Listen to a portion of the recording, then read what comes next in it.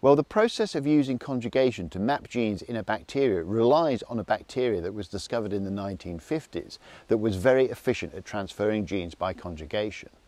And this bacteria was referred to as HFR, which stands for high frequency of recombination. In HFR cells, the F, fertility factor, has been incorporated into the chromosome. And now one of two things can happen. Either the F factor can be removed to become an independent plasmid again, and when this happens, some of the bacterial genes are removed along with it, and these are called F prime factors, or the F factor, along with the entire chromosome of the bacteria, can be transferred. In the wild, the F factor sequence is received by the recipient cell. The transferred DNA undergoes homologous recombination and is inserted into the chromosome. If the F factor sequence is not received, then the transferred DNA is destroyed. What I'm about to describe sounds very complicated, but if you sit down, draw it out, it should become clear. Now we can use the F factor that has been incorporated into the bacterial chromosome as a way of mapping the order of genes in a bacteria. This mapping approach is called interrupted mating, and you will see why it is called that shortly. To use interrupted mating to map a bacterial genome, you need a few things. You will need the bacteria that you wish to map to be HFR positive, and in the procedure it will be the donor bacteria. You will need a recipient bacteria that is HFR negative and is missing the genes you wish to map. The recipient bacteria will also need to be resistant to an antibiotic to which the donor is sensitive. So let's have a look at an example of this in operation.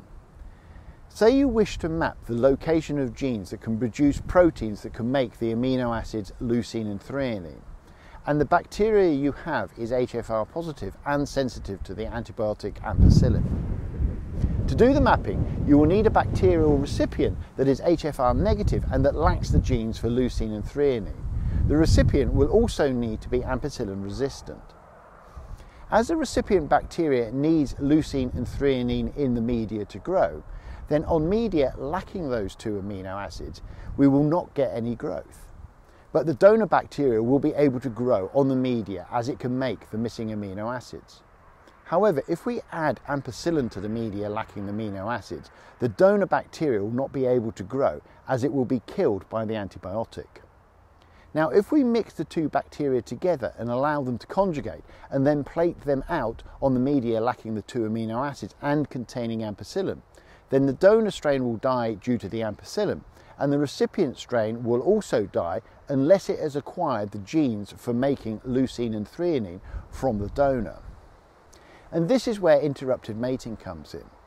At fixed time points, you take a sample of the conjugating bacteria and disrupt the mating process, and this effectively stops the transfer of DNA from the donor to the recipient.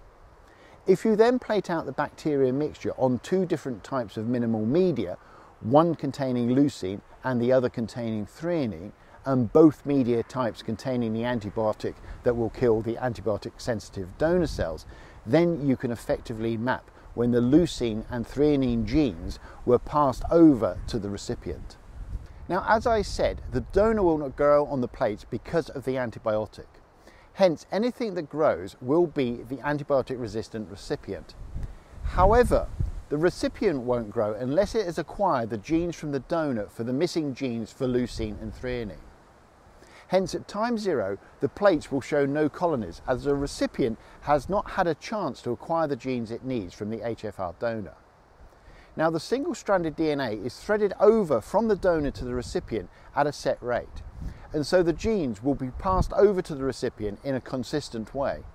Hence, at the next time point, some of the DNA will have crossed over from the donor, and if it contains either of the genes missing from the recipient, then the recipient will be able to grow on the media that is missing, in this case, leucine or threonine.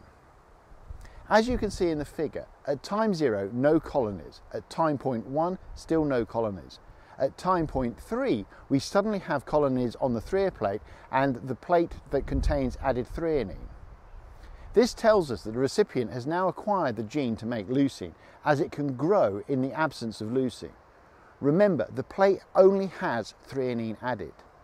This means that the leu gene must come before the threa gene because the bacteria are now able to grow in the absence of leucine.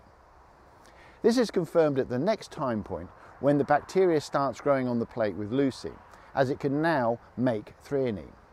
By plotting the number of colonies that grow and then extrapolating back to the time axis, it is possible to assign a time in minutes as to the relative position of the genes on the bacterial chromosome.